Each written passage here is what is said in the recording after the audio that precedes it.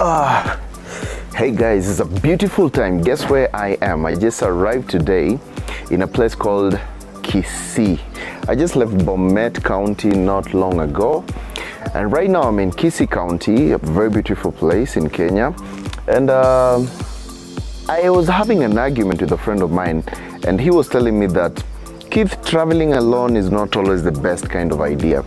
And another one was telling me, traveling alone is always the best kind of an idea. So today I just want to dissect this whole mess of a topic, because many people believe that you should be traveling alone. Others are saying that you should be traveling with a team or friends of yours, or maybe, I don't know, your spouse and all that.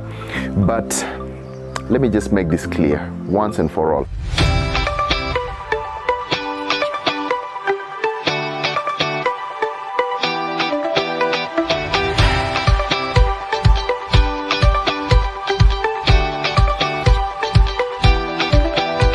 We are going to be speaking about why you need to travel alone, all right?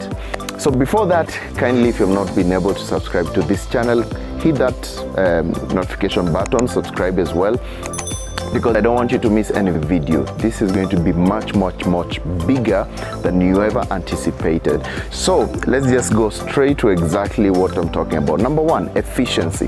When you're traveling alone, you're more efficient than when you're traveling with other people. How efficient are you? So you only pack what you need.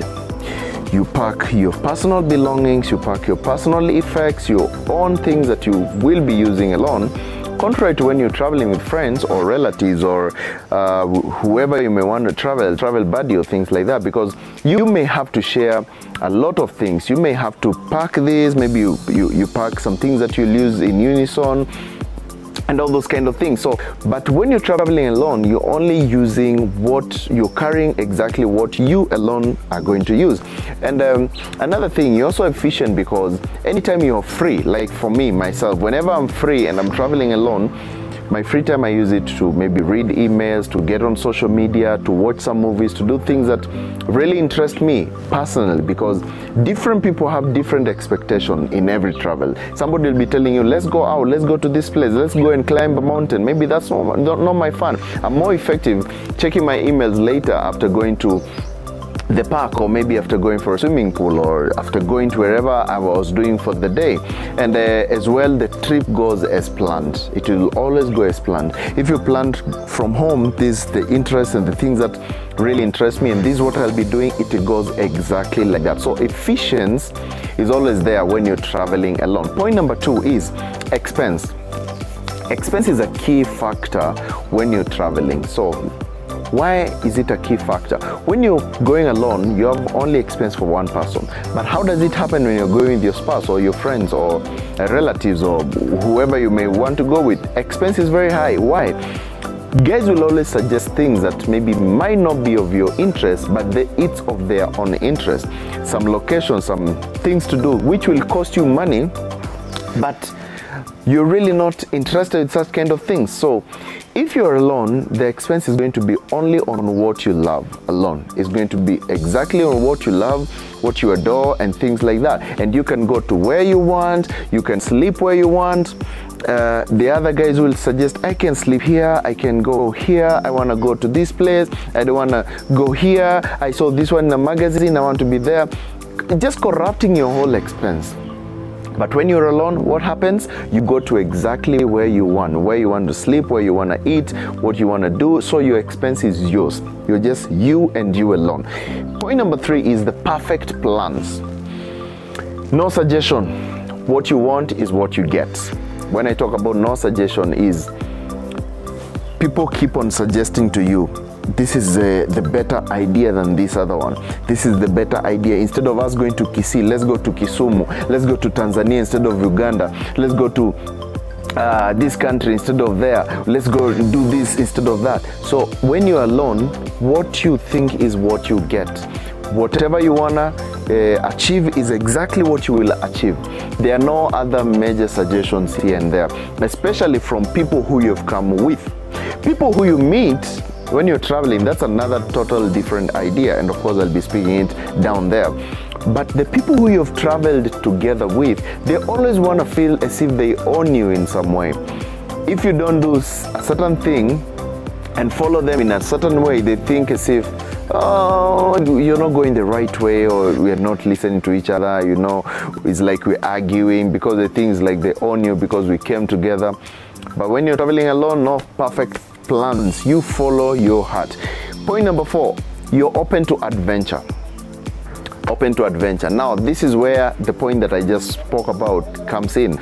Open to adventure is, you can go to a place, you hang out with some friends, you are alone, and people suggest, hey guys, can you come to my place for a house party? Can you come, let's go, tomorrow we're having climbing a mountain, can you join us? When you're alone, you're flexible. There's nobody to tell you, no, let's not go there, let's not do this. You're flexible. It's you and you alone. You can adjust to whichever way. And still, remember something, when you're alone, people are able to call you in their short-term plans. But when you're as a group, whoever wants to call you will always think, oh, this person, they are 2, they are 3, how am I going to accommodate them, how am I going to do? But if you're alone, they can basically tell you, hey, you take the couch, you take this, let's go, there's one space in my car. You see, those kind of things. So you're open to adventure. You can be able to do anything. So there's space for whatever you want to do at any time, and there is no space for mediocre friends. When I talk about mediocre friends, I mean guys who always bring up issues. We go here, we've been invited here, you don't want to go. We have this idea, you don't want to do. Or maybe all those mediocre friends, you kick them out when you're traveling alone. And the final point is, you understand your true self. Have you ever known you have a true self? People think that their true self is what your friends tell you. No, but you will understand it exactly when you're alone. That's the time you'll understand if you're hot-tempered. That's the time you'll understand if you can sustain yourself. That's the time you'll understand you're addicted to social media. That's the time you'll understand you love this, you don't love this. Some music. I always laughed so many times. With my friends, I've always pretended how much I loved maybe a certain kind of music. Let's say, for example, reggae music, because my friends listen to reggae and we're always listening together, and I pretend, oh, 𝗟𝗲𝘗 and all those kind of things, pretending so much that I love reggae. But whenever I am alone in my true self, that's not what I listen. I actually listen to other kinds of music. I listen to EDM, I listen to Phil Collins, I listen to some very crazy music that people will be asking me, Keith, is this your kind of music? You know? So you understand your true self when you are alone. That's the time you can say, I love this, I don't love this. People have to follow my way, because the same way I always follow their way, let them follow my way. So I hope today you've been able to understand why you need to travel alone, so that you can be able to gain this. It's not bad to travel with friends, but once in a while, take time alone, go here, go there, understand yourself, have a cool time with your own self, and I'm sure you're going to learn much more than you could ever think.